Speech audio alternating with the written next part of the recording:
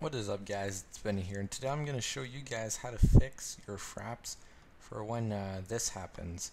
I know a lot of you guys, well, not specifically my subscribers, but a lot of people have been having the issue where when you record a video, this is what is the outcome. So I know how to fix this because I had this issue, as you can see, and I am currently recording my desktop with Fraps. So first thing you want to do is make sure this is checked. The monitor desktop button, you make sure that's checked. Then what you want to do is go to control panel, go to change the theme, make sure it's a Windows 7 theme, okay? Can't be a normal theme or the installed theme, it has to be the Windows 7 aero theme or whatever, okay? Then you want to go to uninstall a program, go to view installed updates, okay?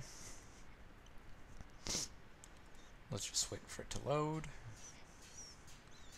Then you want to go down and you see all these folders that have the numbers beside them. You want to look for the specific folder, or I mean file, that says KB2670838.